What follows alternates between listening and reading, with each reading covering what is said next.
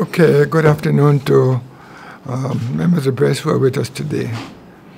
I'd like to give an update on a few matters. Just last week, when Disney cruise ship returned after an absence of 1 year, I was greeted by enthusiastic visitors who expressed congratulations on the progress that the territory had made in its recovery after Hurricanes Irma and Maria. Indeed, considerable effort has been put into the recovery, and I'd like to express my gratitude and that of the territory to all those who have stood by your side. The work of recovery is ongoing and will continue for some time, and is constrained by available finances, but has also been spurred by the hurricane season that we are now in.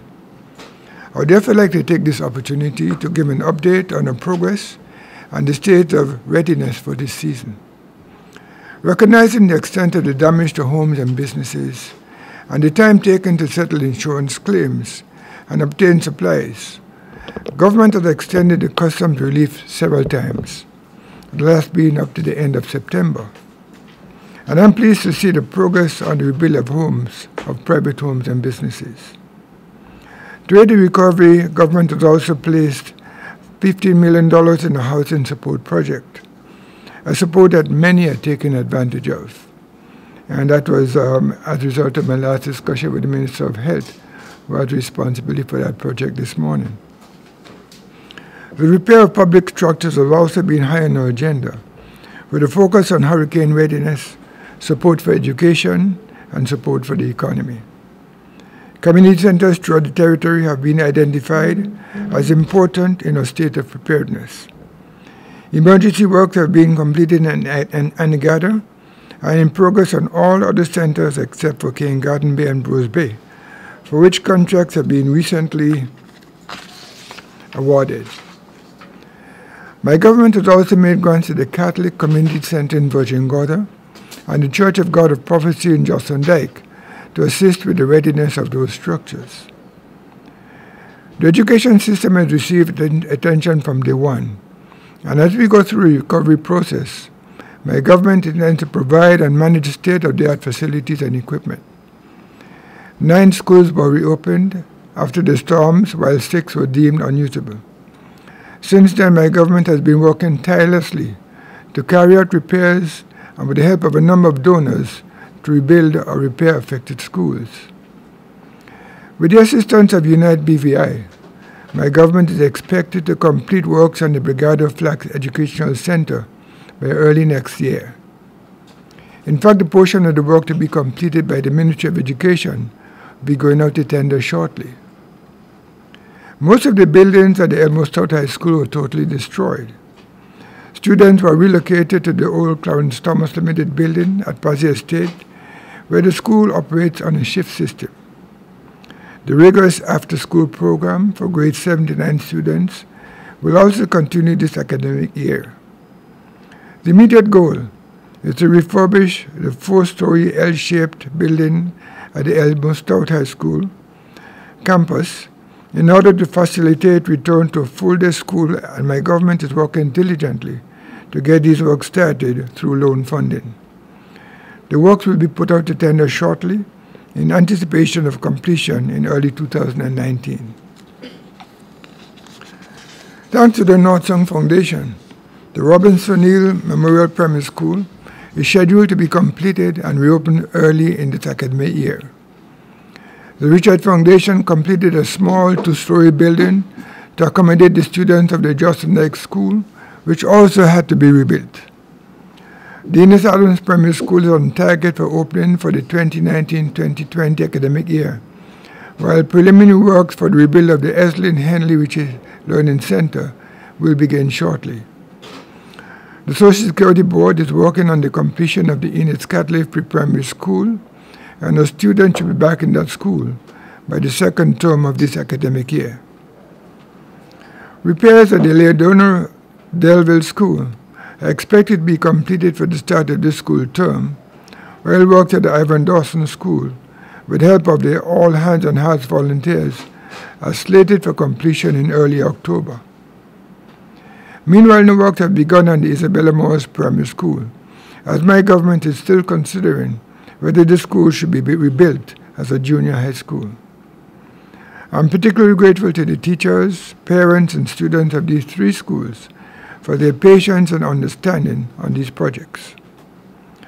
Full assessment of the other 9 schools which have been in operation since hurricanes have now been completed. My government will be working in the priority areas for repair as a matter of urgency to ensure that these schools can continue to operate at their optimum. Her Majesty's President Balsam Gut has also been undergoing major repairs which are in the final stages. With funding from the United Kingdom, works are completed on the roofs, perimeter fence, and internal zonal fences and gates. As a result, the 21 inmates who were housed in St. Lucia are now being returned to the Virgin Islands, with the first 11 already back and remaining 10 to do so shortly. We thank the government and the people of St. Lucia for coming to our aid and assisting us in this area. The court system, which supports law and order, also received early attention with repairs to the High Court, and after refurbishment works, the commercial court is also back in operation. A fully equipped magistrates court was opened in July, and my government also increased funding to our security agencies, including the Royal Virgin Islands Police Force and the Immigration and Customs Departments. The airports and seaports are receiving constant attention, as well as the Tortola Pier Park, the repairs of which have supported the early return of Disney Cruise Lines. My government has also recently invited tenders for repairs to the Central Administrative Complex, which closed at 10 a.m. today. There's much more to be done, and we are working steadily with our resources, the Caribbean Development Bank, and with the promised UK guarantee to make sure that our recovery continues and we build back better, stronger, smarter, and greener. As we seek to rebuild our homes and public structures, we are also doing what is necessary to provide banking services to the entire community.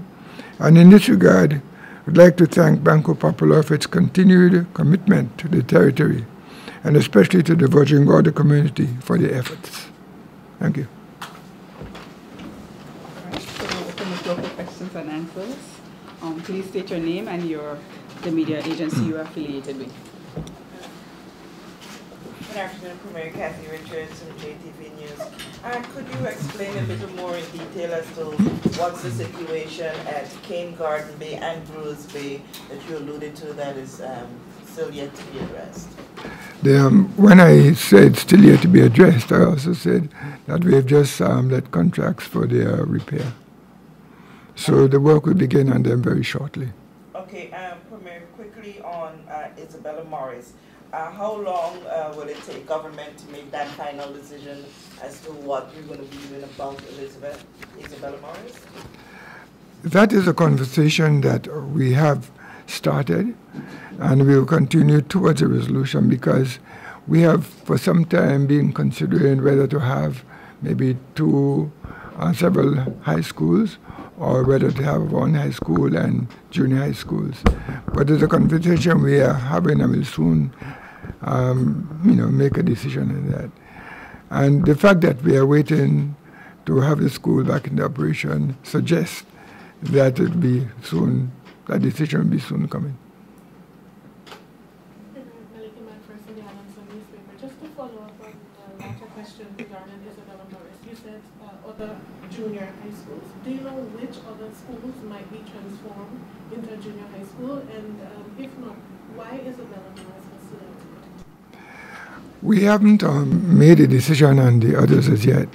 And the reason why Isabella Morris is because when we look at the need for the junior high school campuses, we're looking at the different parts of the island.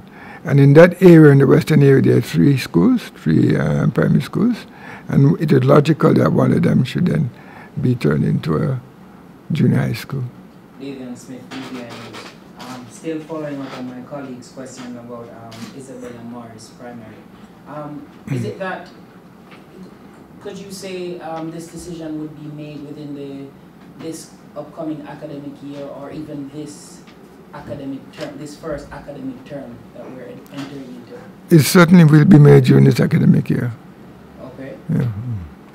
So what of the facility until then? The students are all being satisfactorily housed so that they can all attend school on a regular basis, all the students in that area and that part of the island.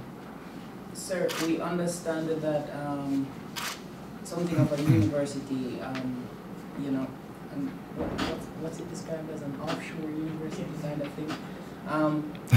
Could you comment on that? What's your opinion on, you know, that coming here? There has been, over the past several years, the location of what we call offshore medical schools in certain areas of the Caribbean. And for example, you would have heard that there was one in Dominica, which has recently transferred to, being transferred to Barbados because of issues following the hurricane. There's one also in Montserrat. And that one is that is the one that's applied to have a campus on the BVI. We have looked at that positively, and we expect them to, be here and start the operations. There has been some discussion about the need for offshore schools here in the Caribbean and the place in the Caribbean. But when one reviews the schools themselves, we see that the results that they produce are very good, and they have a high standard, and the students are very successful. It would be a medical school, I understand. As a medical doctor yourself, you're very satisfied with, you know, the quality of education it might produce for the BVI? It's not education for the BVI. Yeah. No, it's not education for BVI students. That's why it's called an offshore medical school. It's essentially a medical school for students from other parts of the world, primarily America. Still going back to the medical topic, the government was once very keen on medical tourism. Is this something that is still being pursued? Oh, yeah, that is also being pursued. And we have already had experiences in certain areas of that. We've had several surgeries of a unique nature which were not be able to carry on in BVI, as surgeons have brought their patients here to have the operation. So the People's Hospital was a big part of that plan, and I think there was talk about accreditation. Is that process complete? Not as far as I know, but it's ongoing.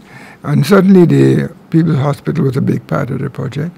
And I'm not sure if you've visited, but of course you have.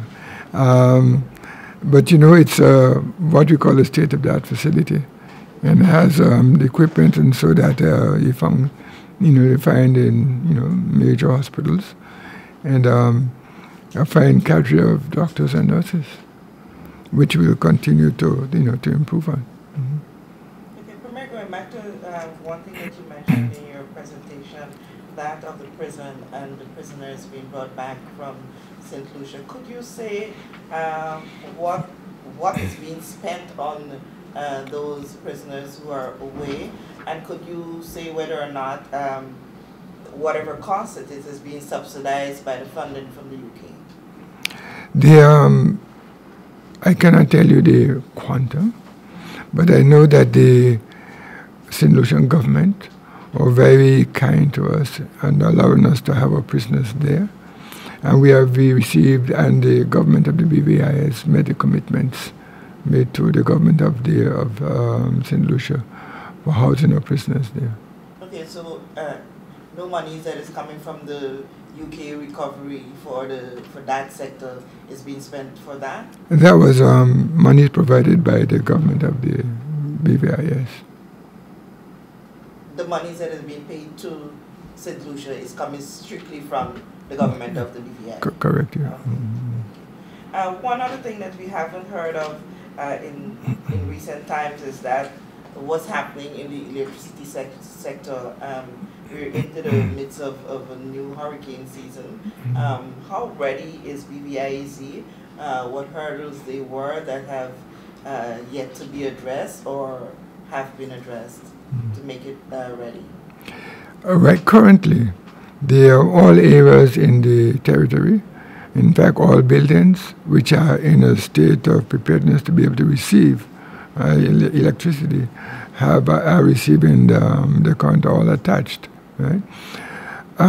Of course, the Electricity Corporation and its facilities could still be at risk for any time there's a major storm at this point, right? Because all the lines are still, most of them are still above ground. While we do have a plan which has already begun to have that facility become more resilient by having more of the lines underground that's already begun in process. It'll take some time before that process can be complete. Sir, you said loan funding would be used to help with the restoration of the L-shaped building and also BVI, EC, and probably some other schools. To be clear, this will be the CDB loan. Yeah. The L-shaped building, that is the Elmo Stoughton School. The funding will come from the CDB loan for that particular building. 65. So it should be released by then for the school to be... It's, as a matter of fact, it's just about ready to go for bid. And once those bids come in, the work will begin. Okay, so the funds are released? The funds will be ready by then. Yeah. Okay. You see, with the CDB loan, there's a process, as with any other banking. And so you go through this process. Once the process is complete, the bids are in, then the funds are released for the work to begin. The House is currently prorogued, but we're entering another legislative period. I know the Prime Minister was keen to have the Consumer Protection Bill passed by summer, but that didn't happen. Do you think it might be in the House before the end of the year, as was promised in January? I am working toward that, seriously, yes. And what of the, while we're on the subject, what of the freedom of information as it relates to this year? That is a bill that's in the making, that it is being developed. So it's not ready to go to be taken to the House of Assembly at this point, but it's something that we are working on. So it's not this year then? I cannot give you a time, but all I can tell you is that we're working on it. And as soon as we've had it completed and passed by the Cabinet, then it'll be taken out of the House of Assembly. Yes, sir, I understand. I'm just trying Chances are that it won't be complete before December. Okay. A few months ago, it was announced that the CEO of the BVI Health Services Authority is resigning. Has a replacement been found for her? I cannot give you a definite answer on that at this point. I'll have to check it and get back to you on that.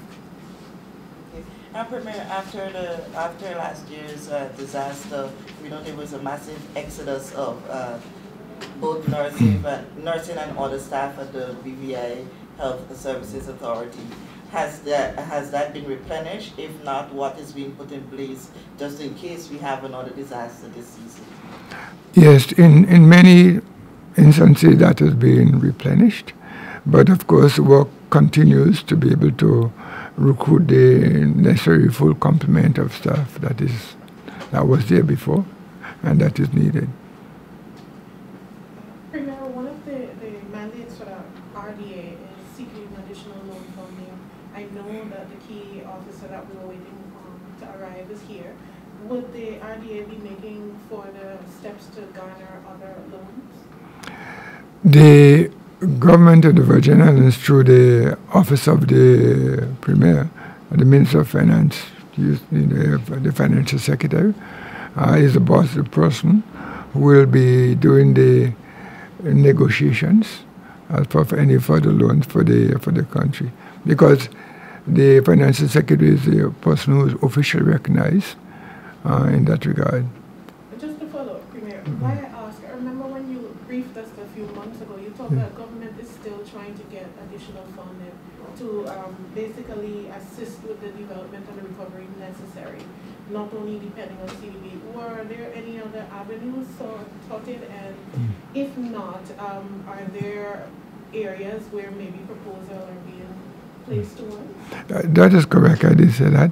But what the position is that apart from the funding through Caribbean Development Bank, you would recall that I did mention a guarantee, offer of a guarantee by the British government.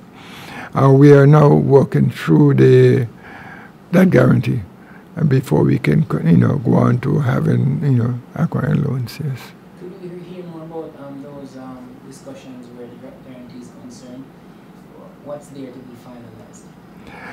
It's in any discussion on financing or mortgage or lending, it does take some time because there has to be information which is provided by the lending authorities and to be able to satisfy them that these loans can be made.